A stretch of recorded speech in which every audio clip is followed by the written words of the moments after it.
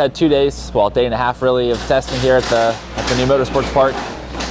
Yesterday was great weather. Got through quite a few changes that we were hoping to get through, sort of in preparation for next year.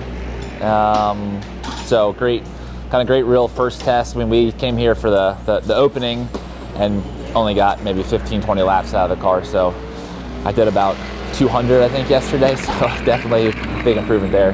We had a really good day yesterday, got in a full 8 hours of running, and we're going to come back in the spring and use this track to prepare for Le Mans. There's not too many tracks in the U.S. where you can test with a low downforce setup where you don't run much aerodynamic downforce in the car, and you do that at Le Mans. So now this is set up to run the outer loop, where we run the same kind of setup we run at Le Mans. So it lets us tune the car, try different brake configurations. We did a lot of that yesterday. Tried some different chassis setups. So there's a lot of different things you can do on a course like this, where when you have a course that has a lot of slow corners where you need downforce that you can't do. And here, when you run the outer loop, it's all really fast.